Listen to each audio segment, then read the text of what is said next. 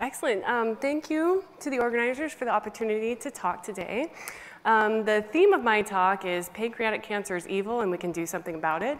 So many of you know this. Pancreatic cancer is the most lethal cancer. Only 8% of those diagnosed with this cancer are living 5 years later. This results in about 41,000 deaths per year, and this year this number is going to surpass breast cancer. As many of you know, each tumor is unique. This is the same thing with pancreatic cancer. So we have to use trial and error to determine the best treatment regimen for each patient.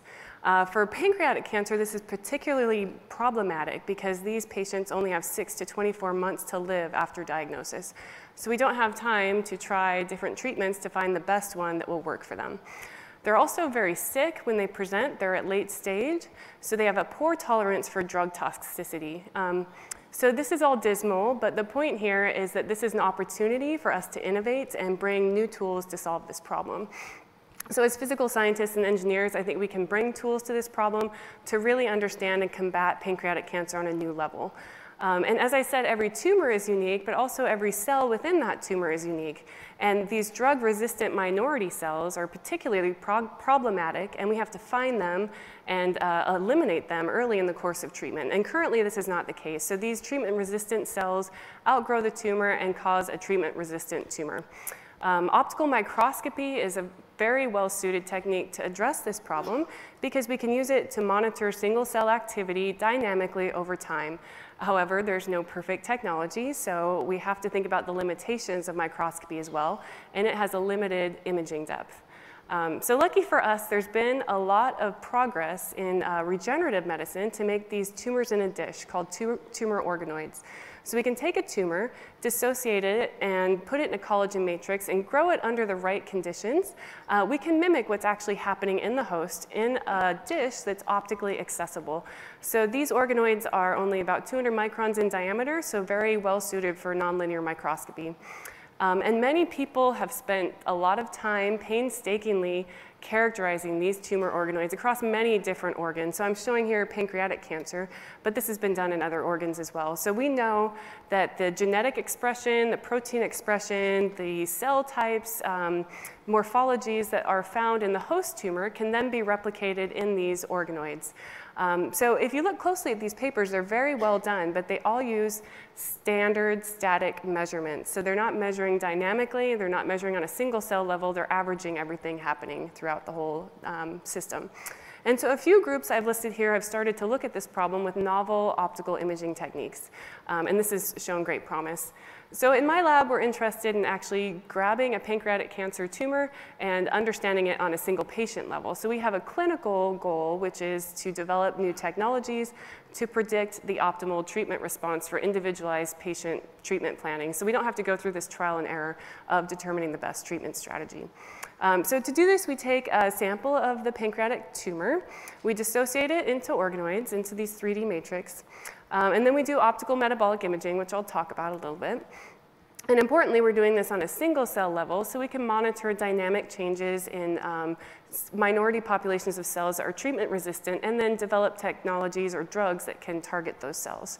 And then hopefully in this way, we can develop better optimized treatment strategies to achieve improved survival and reduce toxicity in these patients. So as you know, with any tumor, we're still developing a lot of new drugs because these tumors aren't responsive to the drugs that are currently out there.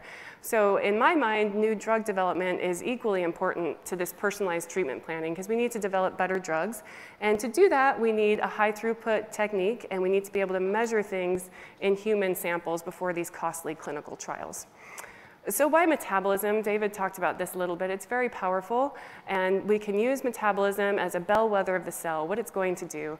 And it's an early measure of response. It's much earlier than the standard measure, which is tumor size. So we're exploiting the fluorescence intensity and lifetime of these metabolic cofactors, NADH and FAD. They naturally fluoresce, they're already in the cell. And we use nonlinear microscopy to measure their intensity, but also their lifetime. So this is the time that the molecule is in its excited state before it decays back down to the ground state. And this tells us about the protein binding activity of the molecules. So we get this nice decay curve that we get that at every pixel in our image, and then we can integrate that decay curve to get an intensity, which is the redox ratio. And holistically, all these things can measure the metabolic activity of the cell. And this is what I like about this measurement. It's not too specific. It's just fuzzy enough that it tells you about a sort of whole cell level metabolism. We've combined these variables into the OMI index, which is an empirical index that we know is very sensitive to treatment response. And we do this on a single cell level using single cell segmentation techniques and population density modeling, so we can monitor what's happening on a single cell level. So today I'm going to talk about our work in mouse and human cancers. So this is a mouse data, and we see varying morphologies of pancreatic organoids, which are expected based on previous studies. We also see a lot of fibroblasts in these cultures, and that's because pancreatic tumors are highly fibrotic, and that makes it difficult to actually deliver tumor treatments to these tumors. And these different morphologies have different genetic expression, protein expression, and we also measure varying metabolic activity in these morphologies. So as a gold standard, we want to know how does a mouse respond to different treatments, and then we want to see if we can predict this response using organoids. So the first thing we do is the gold standard measurements, which you see here as a tumor volume growth curve. So in parallel, we have a separate cohort of mice. We grab some of their pancreatic tumor, and then we monitor the time course of response. And so you can see concurrence between the tumor volume measurements, which is improved response with the drug combination, and the organoid response. And you see this blue line here. This is a JAK inhibitor. It's a targeted inhibitor, and the organoids are developing a resistance to this treatment over time. And if you look at the population density distribution, you can see that this is apparent on day 1. We have 2 distributions, and the responsive distribution goes away, and we're left with just a resistant cell population. I also want to point out that this is a reduced cost, both in terms of time and in the number of mice required to resolve this treatment response over time. So if we look at the type 2 organoids, they're morphologically distinct, and they are also showing distinct response to treatment. If you look at the blue line there, that is the JAK inhibitor, and these tumor organoids are responsive to that inhibitor, whereas the other ones were not. So this just shows it's important to look at this on a single cell level. So I mentioned to you that the pancreatic tumors are highly fibrotic, and we can measure drug delivery using imaging mass spectrometry. So you see there in green, that's the drug distribution into the tumor, and the JAK inhibitor gets into the tumor, but the chemotherapy does not, unless you give it in combination with the JAK inhibitor. So we looked at the response in fibroblasts to see if we could predict this drug delivery behavior. And it turns out that the fibroblasts exhibit similar behavior. They don't respond to gemcitabine, but they do respond to the JAK inhibitor and the combination therapy. So this is just one example of how you can look at things other than just the tumor cells. You can look at stromal components and understand important things about how to treat a patient, like how the drug will be delivered to the tumor. So we're particularly interested in translating this clinically. So we have 4 patients so far. These are representative organoids that have been grown from these patients. And we also see the fibroblasts can grow from these patients.